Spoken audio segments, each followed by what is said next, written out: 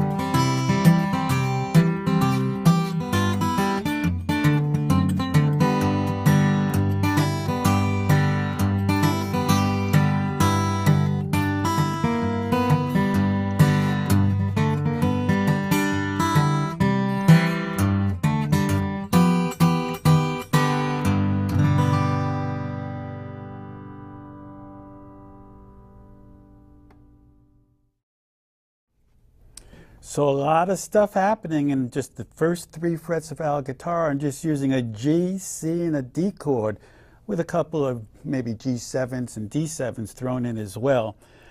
And when you listen to Little Hat Jones recording, his recording of this, he's playing mighty fast, mighty fast.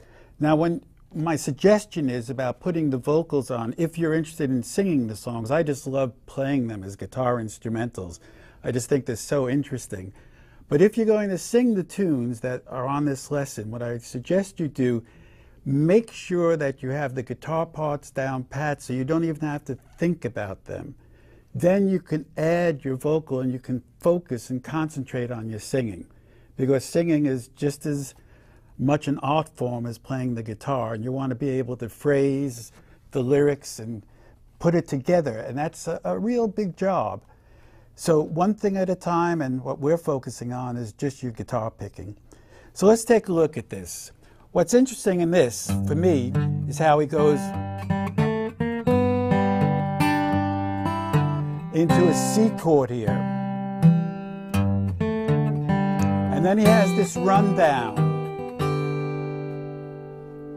Okay, so the first thing, we had that already, that idea of using our middle and our pinky on the 2nd fret and 3rd frets of the 3rd string.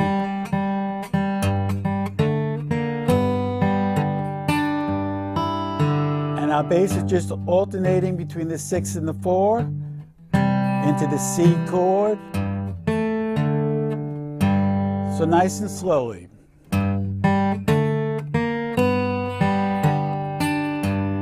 C chord. Now,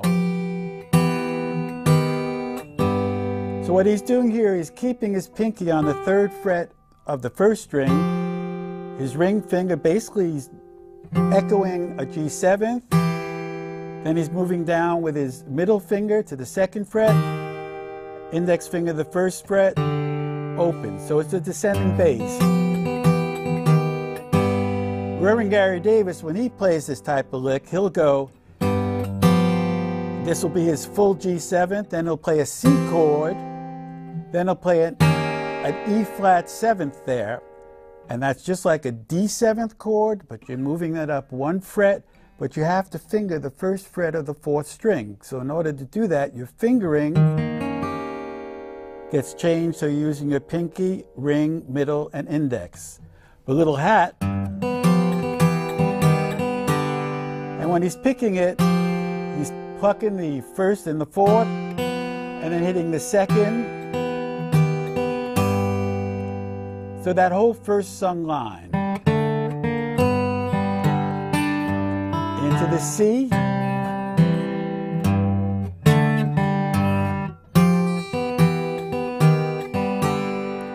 G7.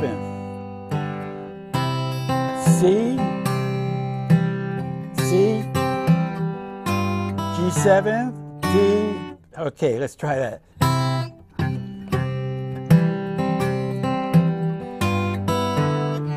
D. D7. Back to a G. So let me play that one more time because that was a little sloppy. G7, D,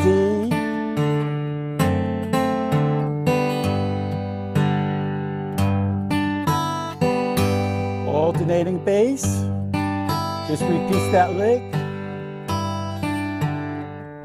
So from the top up until there.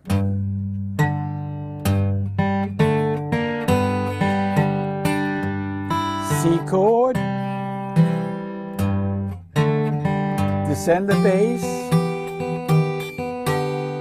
G7, C, C, G7, D, D7, and now, just with that alternating bass,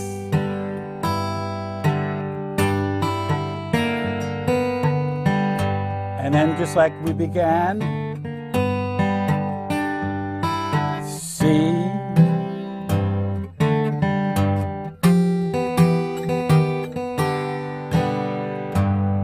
so that's the whole thing, a lot happening, an awful lot. Let's try to split the screen. I'm going to try to play it as slow as humanly possible. You take a look at your tablature and you try to play along with me.